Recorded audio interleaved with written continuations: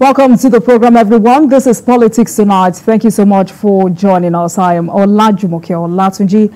Secretary to the Government of the Federation appeals to Nigerians not to embark on nationwide protest amid economic crisis. Tonight, we continue our focus on the planned nationwide protest and other matters. And I will be speaking with Umar Aminu Kalgo, a lawyer and also a political affairs analyst. Comrade Daniel Onja, public affairs analyst and former president, National Association of Nigerian Students, NAS, will also be joining us for that conversation. Please stay with us, everyone. Welcome to the program.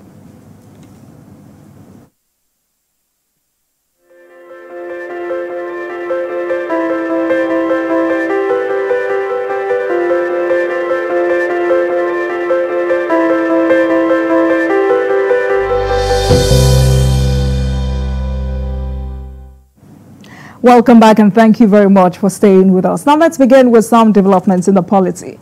The federal government has again appealed to Nigerians to shun the planned protest scheduled for tomorrow in the interest of peace in the country. Secretary to the Government of the Federation, George Akume, and some key ministers held a press conference on government's efforts to make life better for Nigerians.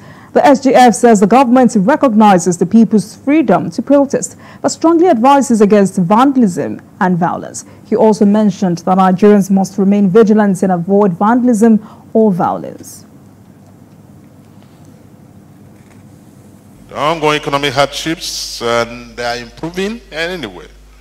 Would abate very soon, and we shall all enjoy endless prosperity.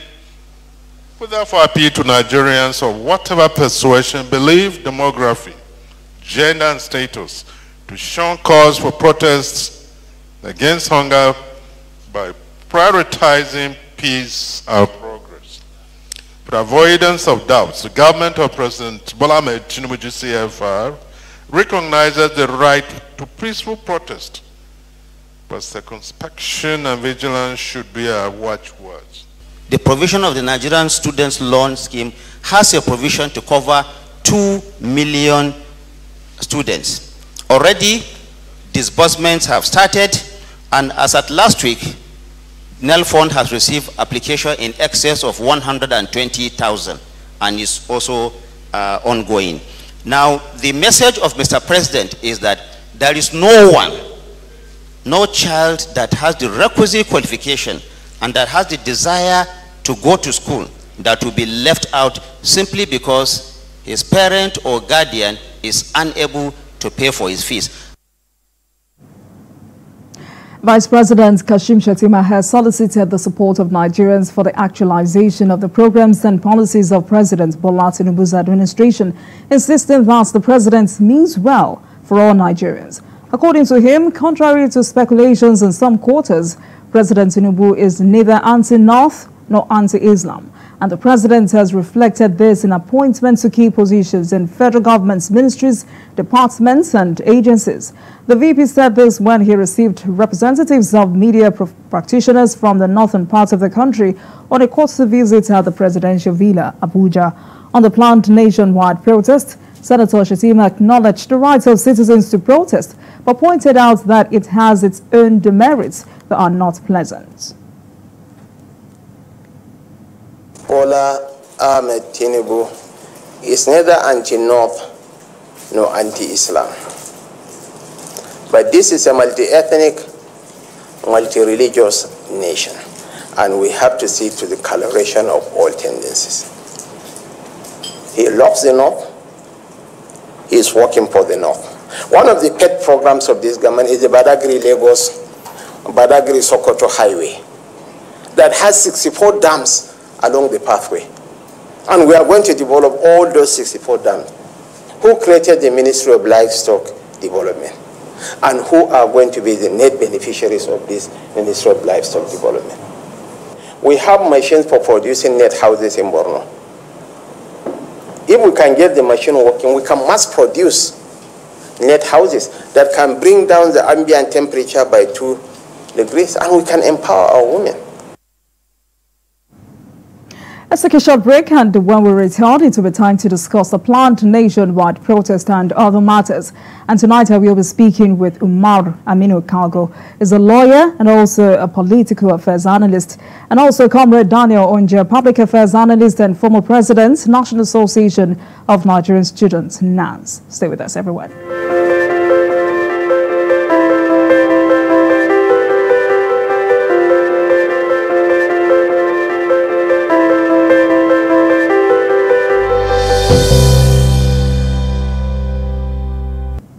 Welcome back, everyone. Few more hours to go, and Nigerians are still largely divided over the choice of demonstrations to register their displeasure with the government.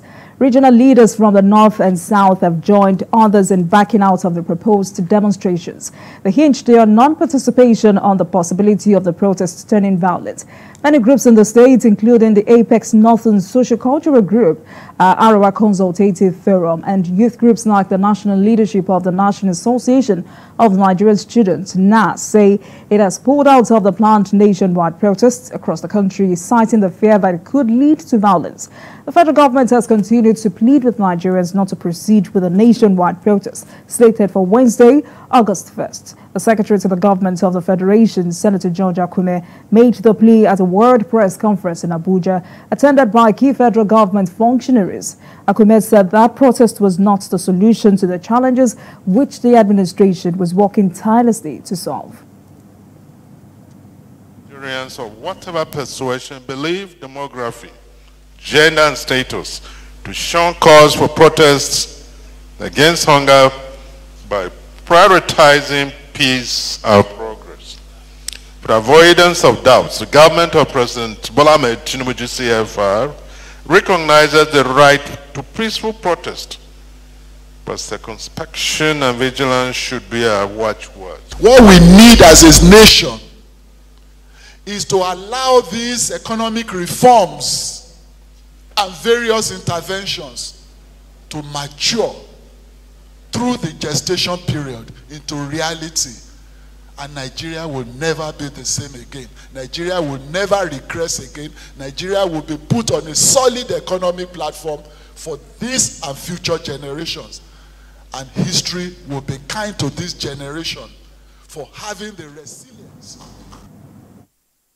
I guess tonight, Umar Aminu Kalgo is a lawyer and also a political affairs analyst, joined by Comrade Daniel Onje, public affairs analyst and former president, National Association of Nigerian Students. Gentlemen, good evening to you. Thank you so much for joining us this evening. Welcome to Politics Tonight. Thank you. My pleasure. All right, Comrade, good evening to you. Good evening. Right. So let me start with you, Comrade Onje. Nigerians are divided on this planned protest, which has caused a panic mood in the country.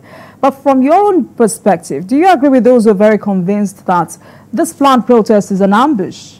Those who say this protest is a plot to a bigger plot. I mean, also corroborated by a statement by ACF National Publicity Secretary, and that's Professor T.A. Mohammed Baba, who said it was unthinkable that the millions of Nigerians that feed from mega daily earnings can sustain a shutdown of up to 10 days.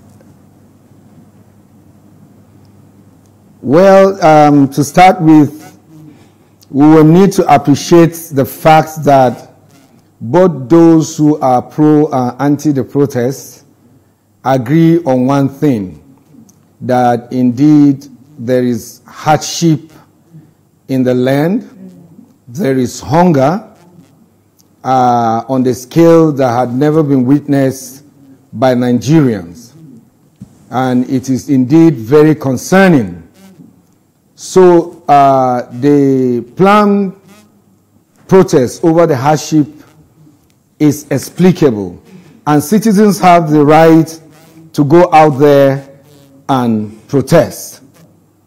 I think where some of us differ is the approach of the protest, because there are two kinds of protest known: the non-violent protest and the violent protest.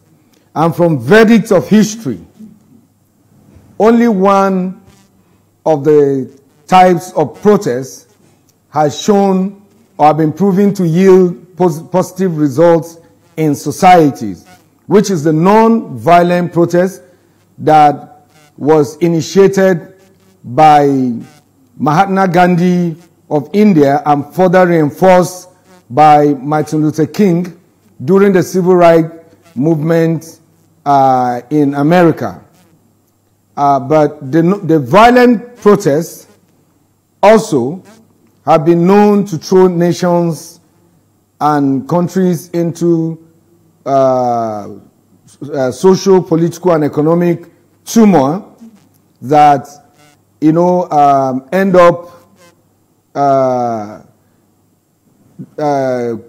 causing setback, major one for that matter, for countries. So that is where we are concerned. We are not saying, my school of thought, because of course, lest I'm misunderstood, I'm a former president of the National Association of Nigerian Students, of course, for those who know my record in this country.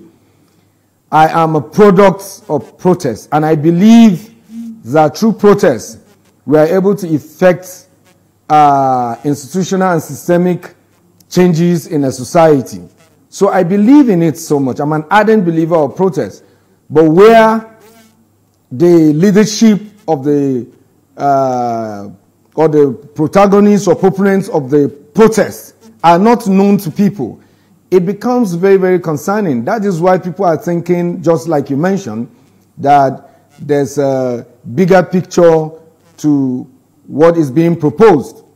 The leadership of these protests should step forward and make bold their demands. The essence of embarking on protest is to draw public attention or global attention to a certain issue or a set of issues so that redress can be sought. If that be the case, then this planned protest has achieved its aim even before embarking on it. Because already the attention of the government had been drawn. The international community also, the attention had been drawn to this protest. Comrade, I'm sorry, let me put you on hold. We have to take a commercial break now. And when we come back, we will continue this conversation. Please stay with us, everyone.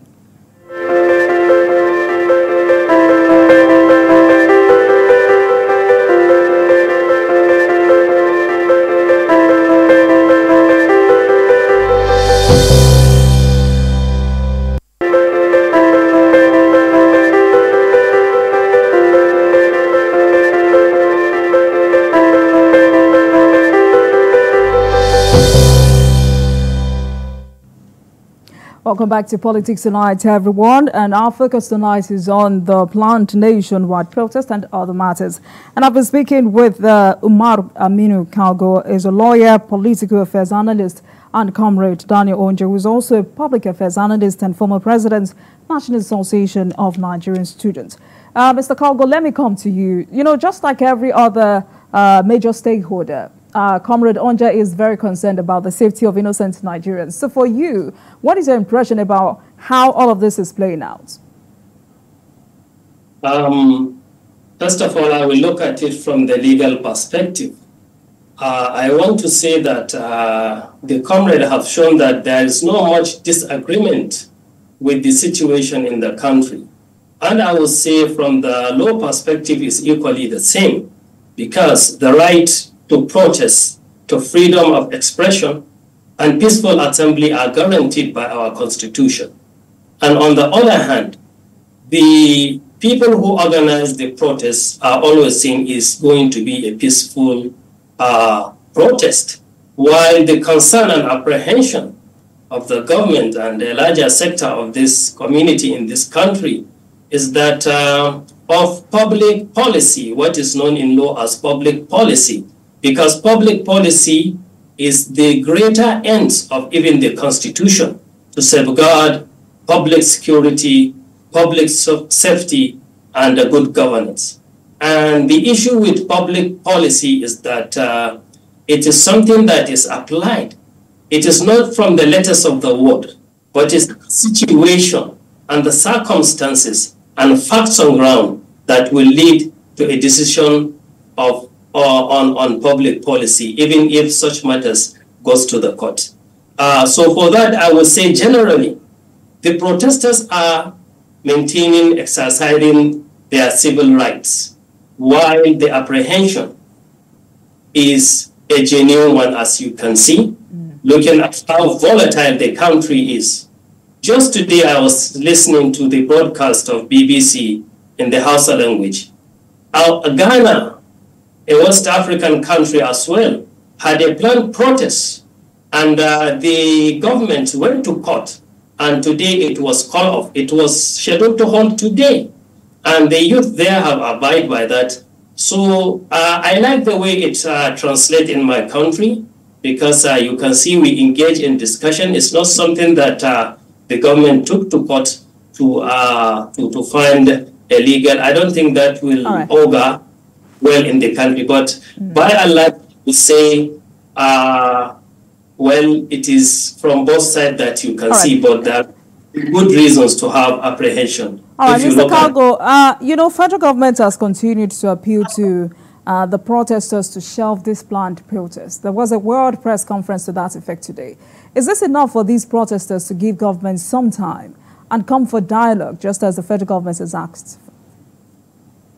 For me, if you look at the situation, because really the hardship, I'm taking the example of Ghana, because if you look at Ghana, Ghana doesn't have insecurity as we have it down here. And equally, Ghana, I would say, if you look at it, we have presently our history is more marred when it comes to insecurity and even violent protest.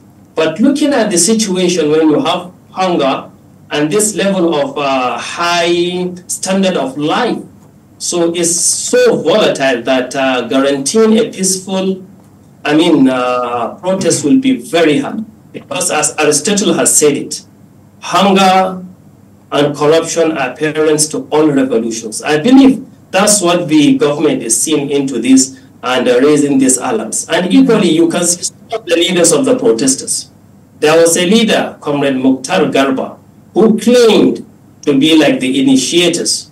He was on record to say that, well, from what he have observed, it's like there are some hands or some quarters, because he said that he was engaged so that there are some people trying to sway it to be of not what maybe is envisaged. So I want to say, if you look at it from my own profession, the president of the NBA have issued a statement which is in line with the position of the government, that these protesters should hold back a bit, and their words have been heard, and he laid from the several letters he have written concerning this issue, intimating government of the level of hardship that is there in the country. Right. But the country is so polarized. On the other hand, the immediate past president of the NBA, Akpata, is now on the side of allowing people to have the peaceful protest. So if it is peaceful, just the apprehension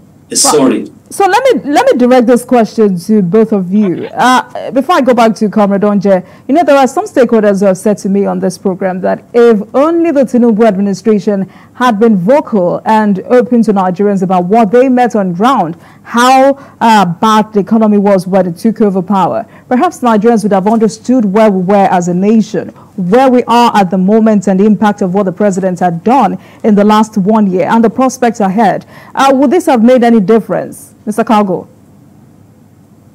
Well, I think a good interface with the citizens is always important.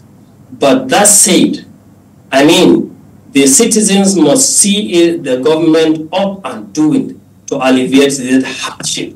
And that's by action and by widespread media coverage to see things on ground, I think is very, very essential. Because with this heat of this protest, you know, everyone can see that the government have doubled up in what is presenting to the citizens of the country. I think this should have been long coming, but it's not that too late.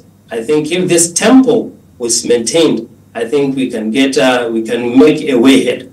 And gladly, there are a lot of, today, even in the news, the Hausa community at Mile 12, they issued a statement that they are not going on with this issue of protest. So along the line, you see in and out how people have looked at this because, well, if you look at the African countries, what is happening, I think it calls for concern that every country should do all it has. If you look at the example of Kenya and what have you. So, and even the last protest of NSAS, though it has some, you can see it's end up being a violent protest. All right. We understand the agitations of the youth, but learn from the elders and history is a good lesson as well.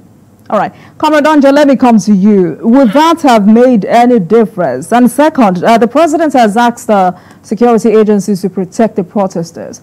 But, you know, in the event of obstinate protesters who may want to prove a point to security agencies, how do you think they should handle such? Because we've seen instances where protests became chaotic by a singular act of police firing tear gas at protesters. Is that a question to me? That is why I was raising. That was why I was raising concern over the leadership of the protesters. Now, because of the situation, the hardship in the country, a lot of people that are gearing up to go to the streets and to the barricade to protest are going there with the impression of manners falling from above to resolve their hunger problem or challenges. And where they fail to get this manner at the barricade, because for them the solution to the hunger crisis is at the barricade. What you hear everywhere is end bad governance. None of the protesters have come out to suggest a way out of the bad governance. We must understand clearly that the hardship is a global phenomenon that has trickled down nations and countries. And that is why this protest is ubiquitous, especially in the African countries. With the Nigerian situation, let's not forget that all the candidates of the major political parties, particularly the PDP, the Labour Party, and the APC, committed themselves during the campaign to the removal of fuel subsidy, which means either ways, if either Peter Obi or Atiku had emerged the president from the 2023 presidential polls, they still will have removed the fuel subsidy, because that was the only way we're going to save our economy that was already on oxygen, gasping for breath. And that was why that step was taken. So if the protesters feel that the manner in which the fuel subsidy was removed was wrong, then they should come up with suggestions for possible adjustments on the policy. Otherwise, the impression being given to people that they are going to get solution at the barricade is that which is going to usher in Comrade Anja, issues once again, that we're all running away from.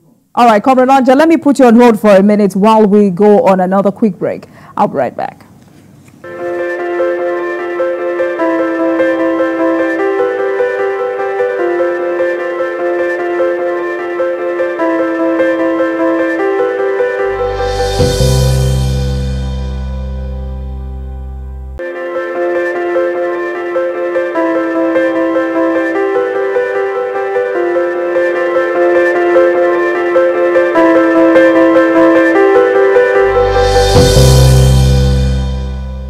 Welcome back, everyone. I still have with me on the program Comrade Daniel Onja, is a public affairs analyst and former president, National Association of Nigerian Students. Also, Umar Aminu Kalgo is a lawyer and political affairs analyst. Gentlemen, thank you so much for staying with us on the program.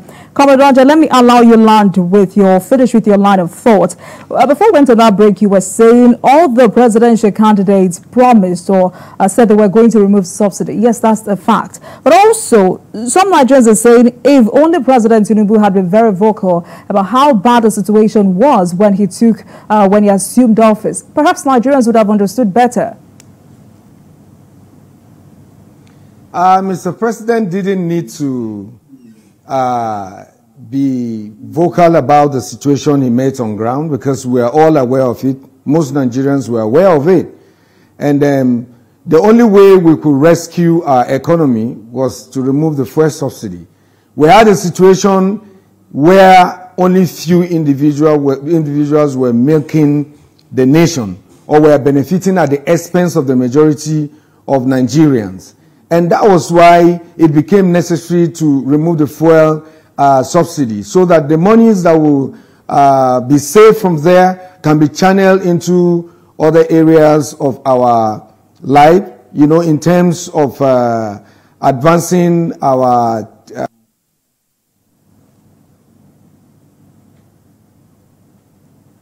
Comrade, are you there? All right. Mr. Kalgo, let me come to you. So what is your impression about the 15 Charter of Demands made by the organizers of this protest? So let me also quote the Arewa Consultative Forum. The forum says the current existential challenges that Nigerians live with are dire, made more glaring by the insensitive and ostentatious lifestyles and attitudes of Nigerians' elected representatives and other public officials, which has resulted in palpable despair and widespread anger for ordinary citizens. So this is otherwise a reiteration of the call for us to cut the cost of governance. Where does government start from? Cutting the cost of government is a good idea, especially when the country is faced with such a position. And it's a global trend, I would say, but the way it is faced down in our countries, particularly African countries, that we rely in importation of most of our goods, is really dire. But I want to say, as Nigerians, there's no denial to the fact that our number one public enemy is corruption. We cannot take our eye from corruption. And when I say corruption here, whether a corruption that we deem to be official or what have you, because in the way that people are saying that at times the payments or what have you that are there for the legislatures of the level it is. So I'm just trying to say that the hope for this country is for us to live as patriotic Nigerians with the good ideals. And the youth also who hold the future of this country must come to terms with that, so that we know that the problem of our country is partly all on us with regard to our patriotism and good ideals and morals that can build a nation. Until we get it right on that, I think these wide allegations of system of government, existential threats and what have you won't go away. So I encourage the youths to know that we have to live with the good morals of building a nation of patriotism. And we see how the government should not take its eye on the issue of corruption. Not a single, I believe. That's because even with the current situation, all the laudable things the government is doing will not trickle down. You can see the better edu issue, and a lot of things can happen. So I'm just trying to say, let's live up to it as citizens. The trade blames will not do. I think it's about looking at the reality. So this is the much I would say when it comes to the issue of governance. All right, Comrade Onje. So, let me also direct that question to you. What's your impression about the 15 Charter of Demands by the organizers of the protest? Well, the demands for me are unrealistic. You can't be asking a president who emerged through a constitutional process to resign, and you can't be calling for a reversal of the fuel subsidy removal policy. I would rather encourage the protesters to concentrate on demanding accountability from the monies that have been saved from the removal of fuel subsidy, and to know what they are being channeled into. And also, we have a ray of hope. Mr. President, knowing the hardship which accompanies or attends this policy of fuel subsidy removal, had tried over time to provide funds for palliative. That is why I'm also of the opinion that the protest, even though it is rightfully conceived, but directed at the wrong person or the wrong arm or seat of government. Because Mr. President haven't given funds to the state governors. What else is expected of him in terms of cushioning the effects of this policy? Some of the governors misdirected the funds and also embarked on a misplaced priority. And that is why the impacts of these funds were not felt. Mr. President took further steps, having realized that there's absence of governance at the grassroots, at the rural areas. Mr. President pursued a suit that eventually granted financial autonomy to the 777 local governments in the country. And even now in the National Assembly, the process is on to also grant political independence to the local government, so that you can have the local government electoral commission that will be conducting elections into position and offices at the local government. For me, the protest that was worth embarking on and the cost that was worth even dying for by Nigerians ought to have been the pursuit for the local government autonomy.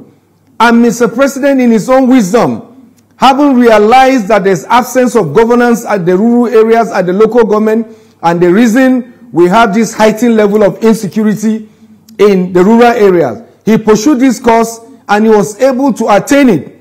I think it should be a big congratulations to Nigerians, and Nigerians should also understand that Mr. President has good intention.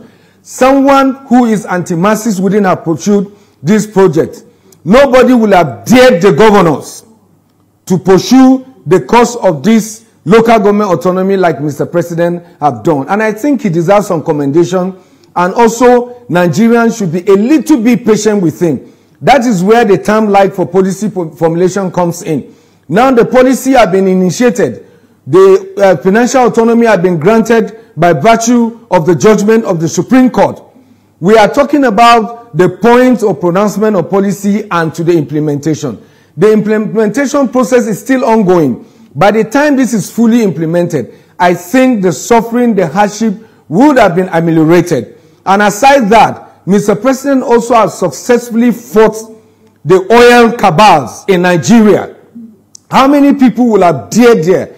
And I'm also convinced that there are other areas that Mr. President is taking the battle to, like the areas of corruption, and some maybe for strategic reasons, I believe he's allowing for now. The posturing of the members of the National Assembly, also is of great concern. In this difficult situation, I think we should stop showing flamboyancy and extravagancy in our conduct as political leaders, because this is what is actually giving the concern, and some are capitalizing on to incite innocent citizens and the less informed people that will be on the streets even on this protest. So I would rather that we exercise a little more patience with Mr. President, especially now that he has approved the sales of crude oil to the Dangote refinery and local refinery, more so even in our own local currency. It means huge sums of money are going to be saved, And this is going to also stabilize our foreign exchange. All right. So let me go to Mr. Kalgo. Comrade Onje just raised some very valid points, and I'd like to take you up on that. How do you assess the complementary roles of state governors in the economic recovery of this country? Are they doing enough? And I'm asking that question because from time to time, we talk about federal government all the time, while we cut state governors some slack. I mean, Sokoto State has the highest number of poverty with 91%. Imo State reported the highest rate of unemployment with about 48.7%. Anambra State recorded the lowest underemployment rate. Unknown gunmen all across the southeast region, yet no protest in all of these states. Why now? I would say it would be very difficult for me to assess all the governors in Nigeria. But I have to say we have to live with the system we have. We have a federal government and we have a state government that will cater for the, citizens in their states. That said, I will want to say that the issue for the ordinary citizen in the country is to see on ground how his life had become maybe either in terms of food, quality, the quality of life, health, and what have you. Believe you me, these issues are real concerns, especially with the level we are. And the main problem is, you see, if you have a system, the government are semi-autonomous in a way that the federal government can take care of it when you find some governors lagging behind. But how do you checkmate that? I believe it's for us as a nation and citizens to live up to our level of expectation. The ordinary citizens are not left out of the occasion because elections are there, are held. We have to stand our ground. Let me give you just one example of how the self-esteem of the Nigerian citizen has degraded to. I could remember during the Buhari regime, there was a time when the petrol pump price was pegged. In the majority of states, you will find it pegged at maybe 80-something, and you will go in there, and the people, selling will tell you to pay more than that. And people will just, so you see the consciousness of that, this is a commonwealth of the country for the citizens is not there. That's why even this issue of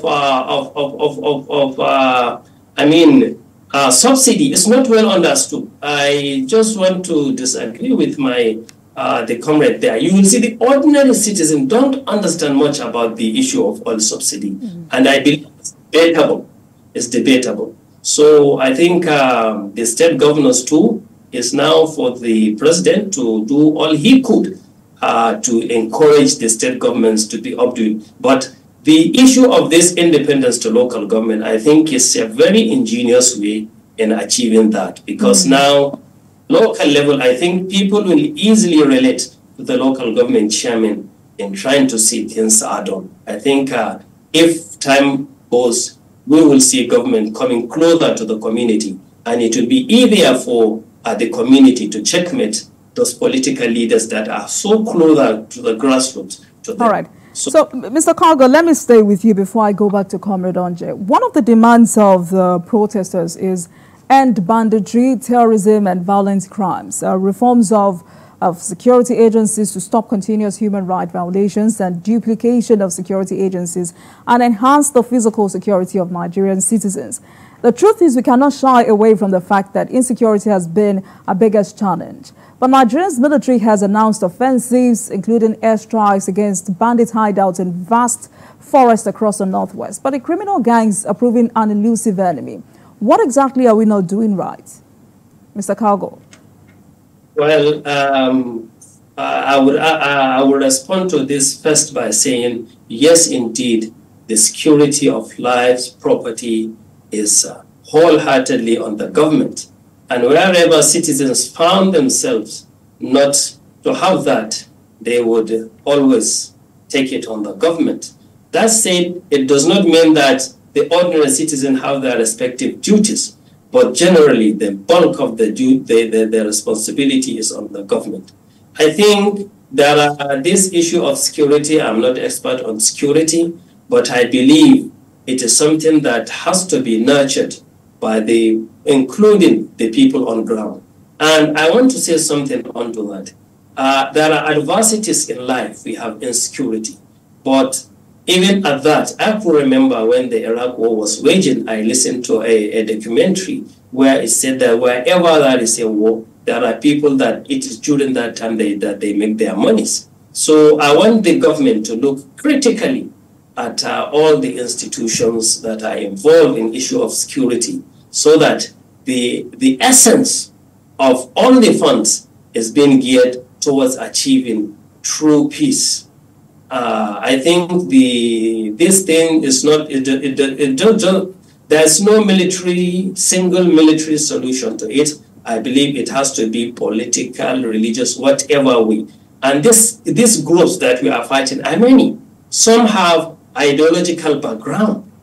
I think if someone has ideology, it is even easy to engage him, because you can know from where he is coming what is accommodatable for the whole of the country to have peace. It could be accommodated. But the one that is more dangerous is this kidnapping that is just there for the thrill of making money and what have you.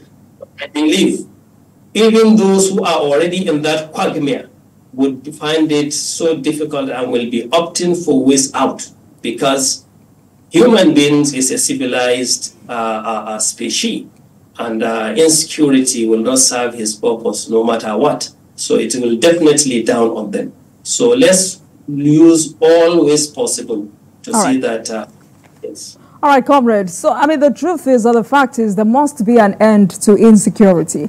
But, you know, juxtaposing this with the latest Global Terror Index, which shows that Nigeria has made unprecedented progress in addressing insecurity. At the same time, recently there were reports of female suicide bombers now back to Borno State.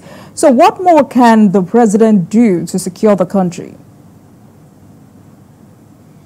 Well, I think one of the greatest steps he has taken is this autonomy to the local government, because this will enable the government at the rural areas to provide the necessary and needed security logistics. If you go to most of the local governments now and you try to engage the security agents to respond to any security situation, the first thing you begin to hear is a lack of mobility, lack of logistics, and all of them. Yet, funds meant for the local government are being released to the state governors.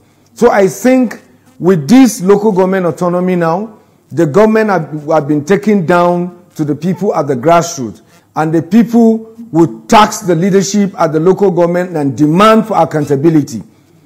I believe that this local government autonomy will enable the local government authorities to provide the necessary security logistics to address the security challenges at the local government and rural areas. And beyond that, there will be improved primary health care delivery system at the local government. Beyond that, there will be creation of jobs in the formal and informal sector at the local government. This is because funds will be available to these local government authorities to open up space at the rural areas, advance infrastructure and development. And by so doing, development will have gotten to the hideouts of these criminal elements, and that would displace them from the environment. All we need to do is to stir up activity. By the time the citizens begin to feel they have high stake in the governance at their local government, they will be the one to protect their immediate environment, because the resources will be there for them to do that. And beyond that also, we need to commend our military and the security agencies, because indeed they've done so much in the last 1 year of this administration to give us this breather. And we are encouraging them not to relent. And that is why I'm concerned about a violent protest.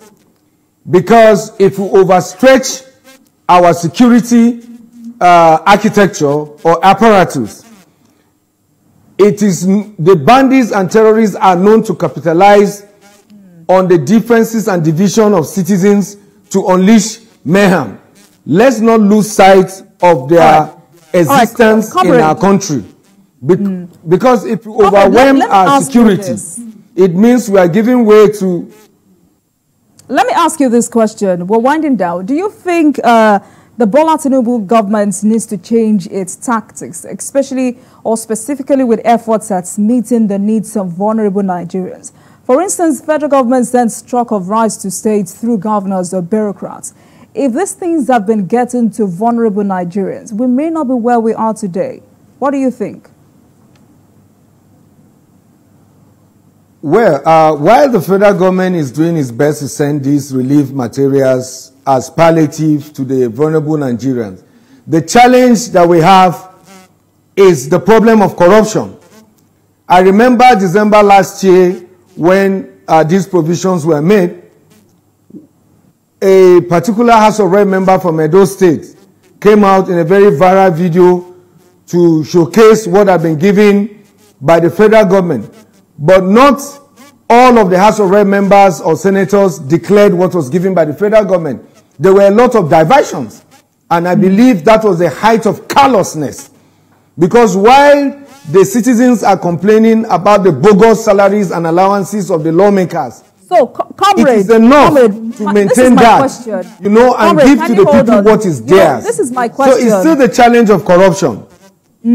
I hear that. And corruption didn't start today. And if we sit down today and start talking about corruption, we will be here for the next 1 hour. So corruption is there. But I'm asking, do you think the Bola Tinubu government needs to change its tactics, especially with efforts at meeting the needs of vulnerable Nigerians? If what the government has, if the tactic the government have been using before now has not worked, do you think this government should change that? I think the government should change the approach. Because most of these relief materials that are given never get to the targeted people, the vulnerable people eventually.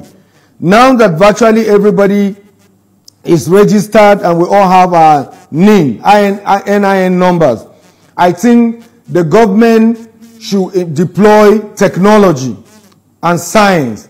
Let the government create a platform where citizens that are vulnerable can apply, and these relief materials can be delivered to them directly, or they will be aware, they are able to track what is meant for them. And if these relief materials are released, they should be able to publish names of beneficiaries for transparency, so that the entire nation will know exactly where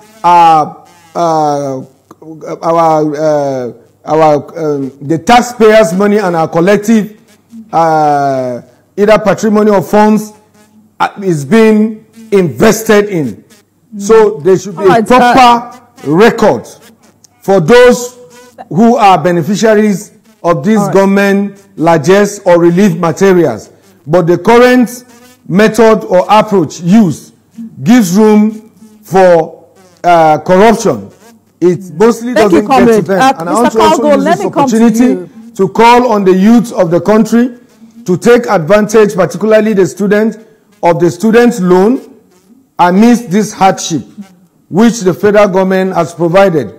And also we know that Mr. President has signed the new minimum wage. Let me quickly, because of time. Because of time, I hear you. Because of time, let me quickly take Mr. Kalgo's final word to Nigerians at this time.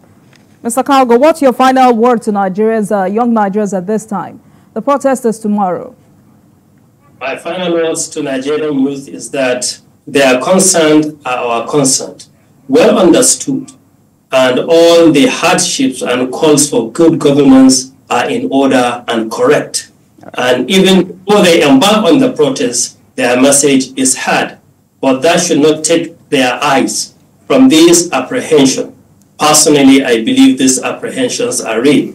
And if in the events, I have seen the meeting with the IGP, this protest is going to go, it should happen in a controlled manner in a place. Because even the protest that was averted in Ghana is going to take place in a square, in a place. So finally, say it should be good if they hear the wordings and hold back this protest. All right. Thank you so much, gentlemen, for your perspective tonight. Concise, precise, and very thoughtful. Thank you so much. I appreciate it. I've been speaking with Umar Aminu Kalgo, a lawyer and political affairs analyst, and Comrade Daniel Onje, public affairs analyst and former president, National Association of Nigerian Students, NANS. Thank you so much, gentlemen. Please have a great night. Thank you so much. My pleasure. And thank you for watching, everyone. That marks the end of today's episode of Politics Tonight. Get in touch with us on our social media handles, Facebook, Instagram, and X, at TVC News NG and at Olajumoke using the hashtag Politics Tonight. We're also on YouTube at youtube.com/TVC News Nigeria. I am Olajumoke Olatuji. Good night, everyone.